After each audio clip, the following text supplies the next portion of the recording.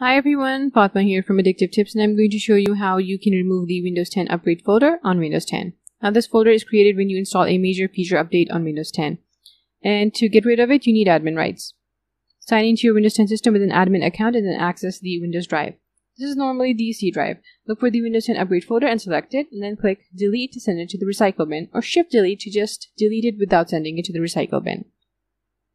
If you're prompted to grant admin rights to complete the action, go ahead and click the Continue button and wait for the folder to be removed. Now, another thing that you should do is you should also remove the Windows 10 Upgrade Assistant. Open Control Panel and go to Programs, select Uninstall a Program. Select the Windows 10 Update Assistant and then click the Uninstall button up here. You get this window, click Uninstall and confirm that you want to remove the Upgrade Assistant tool. Thanks for watching. I'll see you later with more tech tips.